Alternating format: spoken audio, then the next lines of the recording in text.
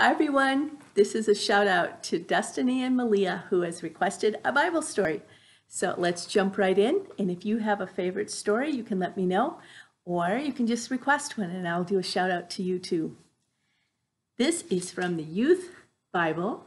I'm reading from 2 Kings chapter 6, and it's about Elisha. Now Elisha was a prophet, which is kind of like a teacher. He had a school that he was teaching other young men how to follow God and to listen closely.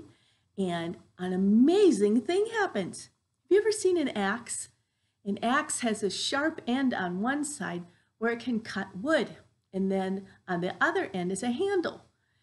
Now, let's see if you can hear what happens with the axe head and what amazing thing our God does. Let's begin. The group of prophets said to Elisha, "The place where we meet you has been too small. Let's go to the Jordan River. There everyone can get a log and we can build a place to live." Elisha said, "Go." One of them said, "Please go with us." Elisha answered, "I will go." So he went with them. When they arrived at the Jordan River, they cut down some trees. As one man was cutting down a tree, the head of his axe fell off into the water. He said, "Oh, my master, I borrowed that axe." Elisha said, "Where did it fall?" The man showed him the place at the river. Then Elisha cut down a stick and threw it in the water. It made the iron head float. That's what it says. Then what happened?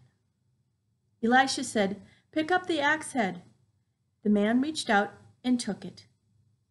Now what do you think of that? Axe heads are very heavy. They would sink. But God let Elisha do a miracle. What kinds of things have you heard about miracles? Many kinds of miracles were done by Jesus in the New Testament.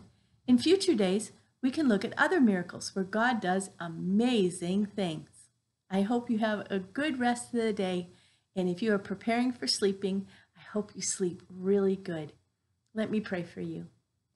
Father, thank you for those who are listening. I pray that you will bless them, that you give them great joy, that in the places they need help, they can remember that you are their great helper. Thank you for helping us in the days before, because it builds our faith for ways you'll help us in the future. We thank you, Jesus, for being so trustworthy. In Jesus' name, amen. Thanks for watching. I look forward to seeing you next time.